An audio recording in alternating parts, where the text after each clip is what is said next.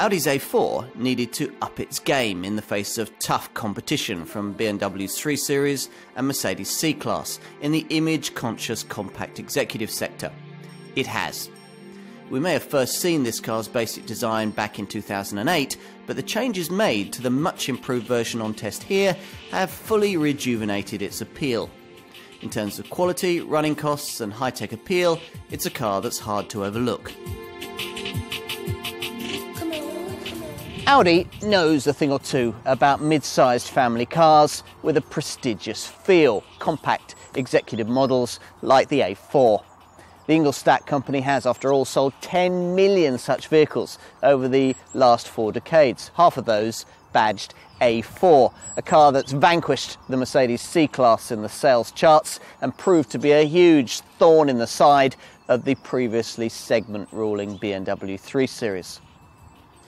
Most successful of all the A4 generations on sale here since the model line was first introduced back in 1994 has been the version we first saw in 2008, a car larger and more sophisticated than any the brand had previously had in this sector. It was a big success, but by late 2011, even Audi could see that rivals had its measure, with a substantially improved Mercedes C-Class on sale and a frighteningly good all-new 6th generation BMW 3 Series just about to hit the showrooms, which explains the need for the heavily revised A4 that we're looking at here, launched in the early spring of 2012. With this model, we still had the basic 2008 design, but the development team had taken it and improved just about everything possible without creating an all-new car. Hence, an A4 that was smarter, better equipped, safer, better to drive, and more fuel efficient. An A4 fully ready to square up to the best that its rivals had to offer. An A4 with an even bigger dose of Vorsprung durch Technik. Get behind the wheel, and even blindfolded, you probably guess you were in an Audi. The brilliant driving position, the smell of quality, the way the controls are so beautifully damped, all are Ingolstadt giveaways. But when this modern generation A4 was first introduced in 2008, the company knew it had to go further. Class leadership would require a conscious effort to reward owners as much out on the road as in the driveway. Now, the engineers knew, of course, that this car's front-wheel drive layout could never reward enthusiasts in quite the same way as the rear-driven setup of a rival BMW 3 Series, but they were convinced that it could be made to feel almost as good. To prove the point, they took a completely clean sheet approach to developing the original version of this car and created an entirely new MDS platform that moved the engine back from its usual point just in front of the front axle to a point just behind it. Now, since the engine is the heaviest part of any car, that change was pretty significant, spreading this car's weight more uniformly across both axles. Now, that improved handling response, while the longer wheelbase necessary to effect the change also enhanced ride quality. Of course, whatever you do, you can't change the laws of physics, and a BMW 3 Series will still feel more responsive if you're out to rival Lewis Hamilton on your favourite back road. But the differences to this A4 aren't great, and the suppler ride that you get with this Audi, providing you don't burden it with huge wheels and stiff suspension, will be preferable for many. You can improve it still further if you opt to pay extra for the chassis with damper control setup that enables you to match the ride to the mood that you're in and the road that you're on. And you can make this even more of a driver's car by specifying it with the option of Quattro 4-wheel drive, tempting indeed given our wintry climate. Now, normally this system distributes power primarily towards the rear, but if conditions demand it, it can redistribute torque towards the front at lightning speed. And if you are fortunate enough to have the sport differential that's available on the top 3-litre TDI and S4 models, then torque can even be distributed from side to side at the rear, firing you from corner to corner. So far, so good. But what let the side down a bit on the original version of this car was the steering. with the result that this revised version gets an all-new high-tech electromechanical steering setup supposed to improve driver feedback, though that's still not this car's strongest suit. You can improve it by paying extra for dynamic steering, but it might be better just to opt for the Audi Drive Select system. It's a setup that at relatively small extra cost really does improve the way that this car responds, the way it feels on the road.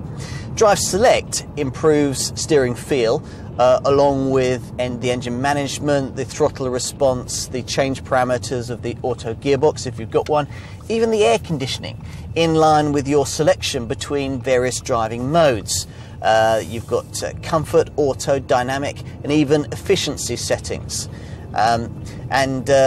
If you paid extra for the chassis with damper setup, then those settings will also alter the ride quality in line with the choices you've made.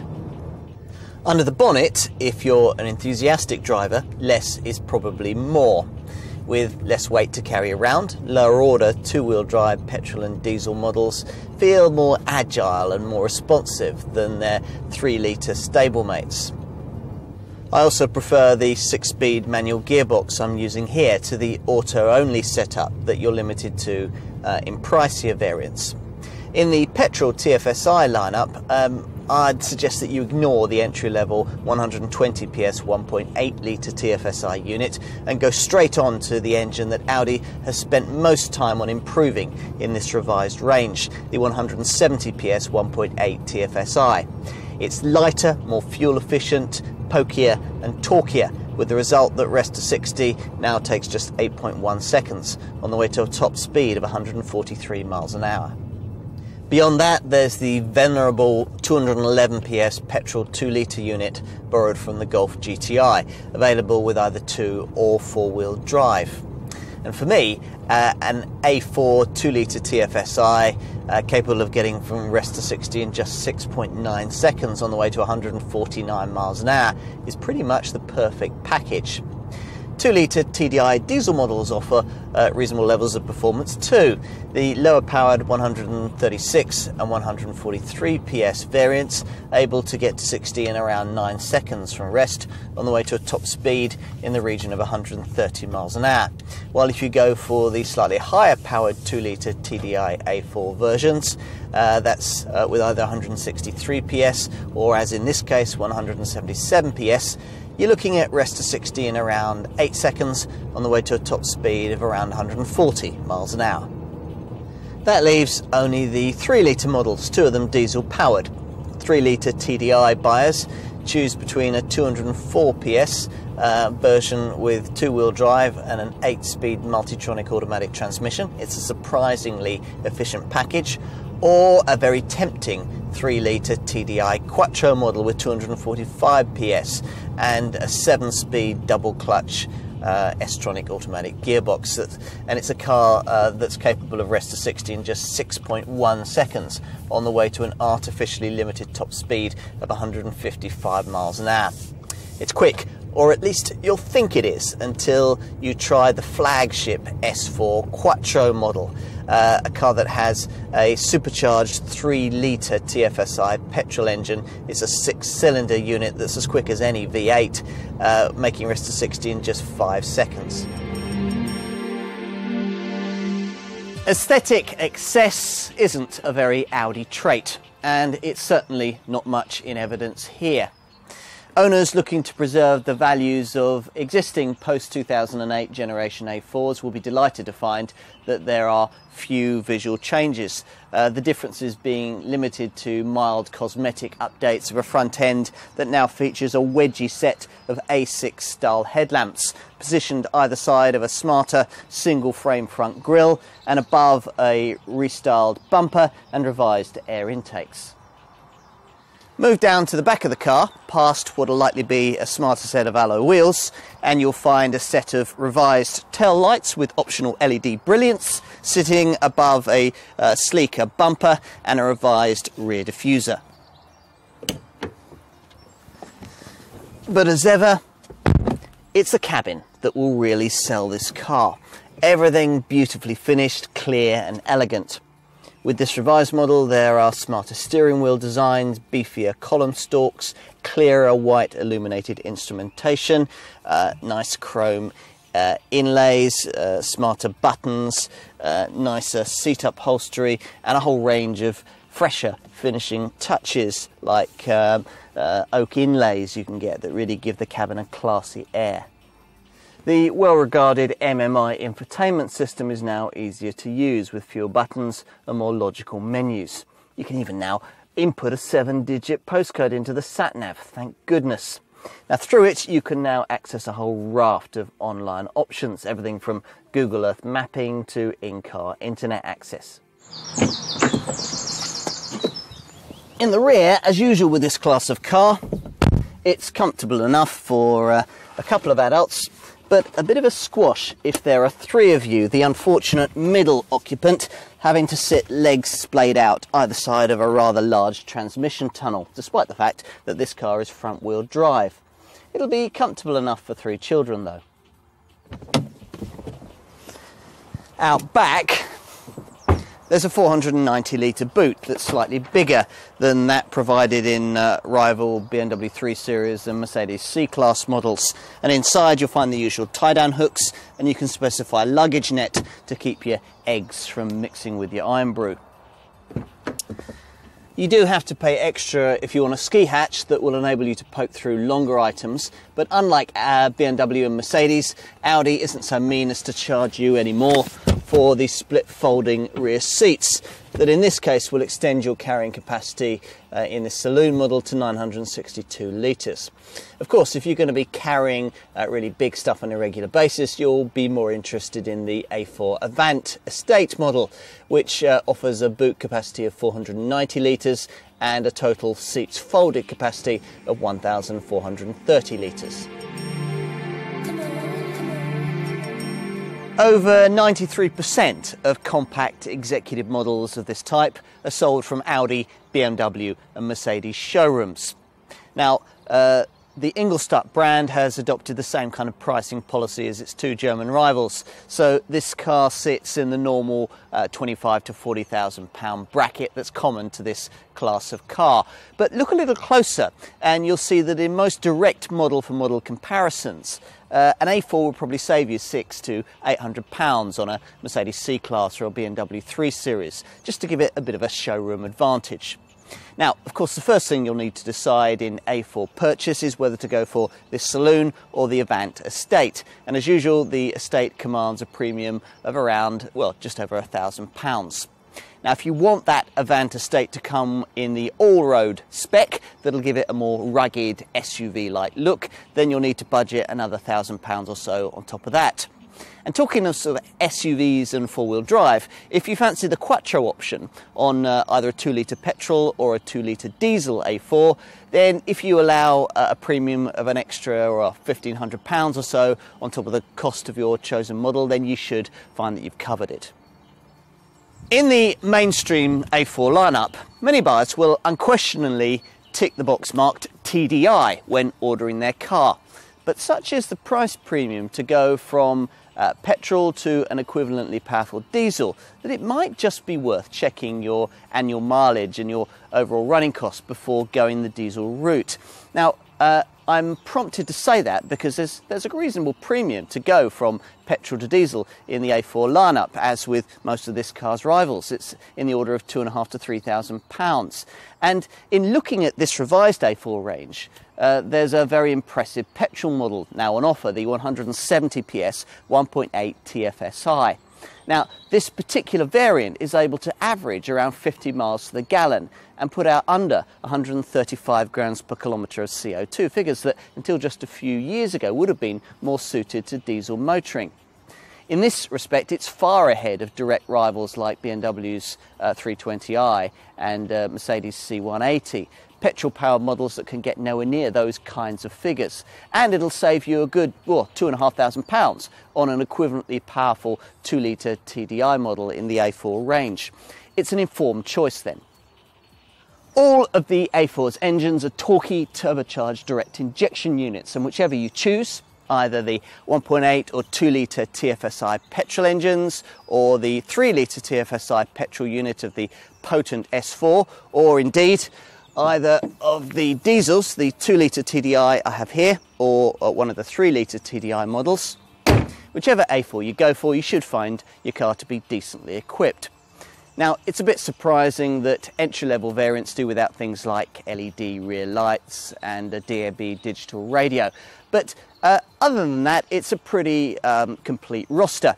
So all models get 17-inch alloy wheels, cruise control, front fog lights, auto headlamps and wipers, rear parking sensors, a 10-speaker, 180-watt MP3 compatible CD stereo with an aux-in point. It's got a Bluetooth interface for your mobile phone, and you can view the controls through a 6.5-inch colour screen and alter the various functions via switches on the leather-covered multi-function steering wheel. You also get a Category 1 alarm and 3-zone climate control. Now, must-have options, for me anyway, would include things like a ski hatch so you can poke longer items through from the boot, and the Drive Select system. What I probably wouldn't go for would be the S-Line Sport trim with its lowered suspension that for me spoils the supple ride that I think is one of this A4 model's best features. Still, that's up to you. In my view, the £2,500 S-Line Premium might be better spent on high-tech gadgetry. The Parking System Plus setup, for example, that can effortlessly guide you into the tighter space with the aid of a reverse parking camera. Or the Xenon Plus headlamps, which can be further refined by an adaptive lighting system that gives you dynamic cornering and static turning lights. With the High Beam Assistant fitted, they can even dip themselves for you at night. Or perhaps you'd like to consider the MMI Navigation Plus system that gives you a large 60GB hard disk drive, a DVD player and a 7-inch colour monitor that includes 3D navigation. I'd also want to consider the panoramic glass sunroof and the also tempting 14-speaker 505-watt Bang & Olufsen surround sound system. Oh, and the 3 seat options as well, that includes a climate-controlled comfort alternative.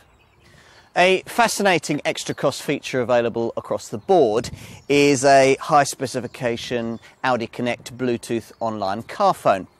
Now, this introduces a voice-activated, Google-powered point-of-interest search system, navigation via Google Earth Images, and a WLAN, that's a wireless local area network hotspot to your A4, enabling occupants to connect their phones and their computers wirelessly to the internet. The only caveat is that you probably need to watch your data bill when, especially when travelling abroad. Safety provision runs to all the expected front, side and curtain airbags, as well as anti-whiplash front head restraints and Isofix child seat fastenings. And of course, you get all the normal electronic assistance for braking, traction and stability control. There are even brake lights that flash in emergency stops to warn following motorists. And an ESP system clever enough to compensate with braking and counter steering should the wheels on one side of the car encounter a slippery surface. One nice standard touch that's fitted across the range is a brake recommendation system that monitors your driving reactions in the first stages of any journey and will prompt you to stop for a restorative coffee if it thinks you're getting a bit dozy. Optional features include Audi's side assist, which will warn you if you're about to dangerously pull out to overtake in front of another car. Audi Active Lane Assist, which will stop dozy drivers from veering out of their lanes on the highway. And an ACC adaptive cruise control system that can keep you a safe distance from the car in front on the motorway, can warn you and prepare the car if you're about to have a rear-end collision, and can even stop the car completely if that's necessary at speeds of under 18 miles an hour. Now, with the headline news of fuel economy improvements of an average of around 11% and CO2 enhancements of up to 21%, across the board in this revised 8th generation A4 range, I was already aware that Audi's engineers have been hard at work improving the running cost returns of this model. But I wasn't quite prepared for just how far-reaching the changes were until I examined the specs of the volume petrol engine in this lineup. That's the 170 PS 1.8 litre TFSI variant. Here's an engine that offers 10 PS more power and a massive 17 Newton meters more torque than before, yet is still able to return a combined cycle fuel figure of 49.6 miles to the gallon. That's an improvement of 21%, and a CO2 return of 134 grams per kilometre. That's a huge 30 grams per kilometre better than before. Interestingly, the entry-level 1.8 TFSI engine in this A4 lineup, it's got 120 PS, can get nowhere near those kinds of figures. It obviously hasn't benefited from the same kind of evolution. Perhaps more importantly, comparable petrol versions of rivals to this car from BMW and Mercedes are also in nothing like the same ballpark, which means that if you opt for one of those over this 170 PS 1.8 litre petrol A4, then it's going to cost you in benefit-in-kind taxation. If you opt for a BMW 320i and you're a 40% taxpayer, you're looking at paying around £350 more a year. If you go for a Mercedes C180, it's probably going to cost you around £500 more a year in benefit-in-kind taxation. The 170 PS A4 1.8 TFSI is a very good choice. But it's not the choice you'll make if you're looking for the lowest possible running costs. These, as usual, lie with diesel models, assuming you can afford, of course, the upfront price premium. If that's no problem, then you'll be amazed by just how far you can go on just how little in one of the 2 litre TDI variants, and it's one of those that I'm driving here. Now, there's a wide choice of different power outputs with these. You've got the 143 and 177 PS versions that were available in the pre-facelifted version of this car. The more powerful of the two available with the option of Quattro 4-wheel drive. But in terms of running costs, I'd direct you first to try one of the two other 2 litre TDI outputs. Both of these are badged TDI-E, and you've got a choice of either 136 PS or 163 PS. Now, the 136 PS model manages 65.7 miles to the gallon on the combined cycle and puts out just 112 grams per kilometre of CO2, and that's less than a Honda Insight hybrid. If you want a little bit more power and go for the 163 PS version of the 2 litre TDI, then you're looking at 64.2 miles to the gallon on the combined cycle and 115 grams per kilometre of CO2. So how has Audi done it? Well, the answer lies in a combination of a whole raft of high-efficiency engineering ideas, including a clever thermal management system that heats up the engine and the cabin more quickly so that an efficient operating temperature can more quickly be reached. More familiar eco tweaks introduced across the range include an energy recuperation system, electromechanical steering that draws no power from the engine at all in the straight ahead position, and a start-stop system that cuts the engine when you don't need it, when you're stuck in traffic or waiting at the lights. This alone saves around 7 grams per kilometre of CO2, and you can maximise the benefits by paying close attention to the efficiency program you'll find in this car's driver information system. Now, this is able to give you useful tips on improving fuel economy as you drive and show you which elements in the car are using energy and how much. Going a step further would involve paying extra for the very useful Drive Select system that has an extra efficiency program that will focus all of the car's functionality in driving eco-consciously. If you want to go further than that and you're looking at one of the more powerful TDI diesels, then you can talk to your local Audi centre about one of the Euro 6 compatible clean diesel engines that have been developed for this car. Now, it's this kind of attention to detail that enables even the large 204 PS 3 litre TDI to return 57.6 miles to the gallon on the combined cycle and put out just 129 grams per kilometre of CO2.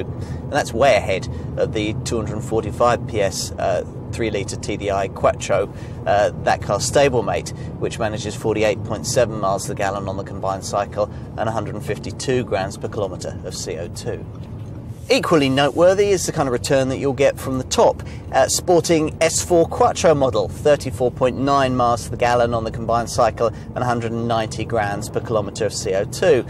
I mean, that's not vastly worse than the return you'll get from the still desirable but much less potent 211 PS 2-litre TFSI petrol variant, the next rung down in the range. That particular model manages 41.5 miles to the gallon on the combined cycle and 159 grams per kilometre of CO2. Now, it's this kind of showing more than anything else that explains why Audi is now Europe's #1 premium selling brand. What else might you need to know? Well, if there's one thing we can take as read with Audi models of this kind, it's that residual values are going to be strong, as good, if not better, than rival BMW Mercedes models. You can also keep running costs in check with an Audi complete service and maintenance package, and insurance groupings range between 26 and 36 on the 1 to 50 grouping scale. There are plenty of reasons behind this A4 model's success. It's a spacious, classy car that's very composed to drive and is fully conversant with the kind of high-tech design and faultless cabin quality that its target junior executive market likes to expect. So it'll stack up as well in the showroom as it does on the balance sheet, with running cost returns that with most engines will make it your company accountant's go-to choice. These virtues haven't changed in this fully revised version of what was already a fearsomely competent 2008 generation design. But they have been embellished with the result that even more than before, this A4 feels like a car that's been lovingly and very carefully considered. The depth of engineering and the thought that's gone into the tiniest details combine to further enhance the warm, fuzzy feeling that's been charming Audi customers for years.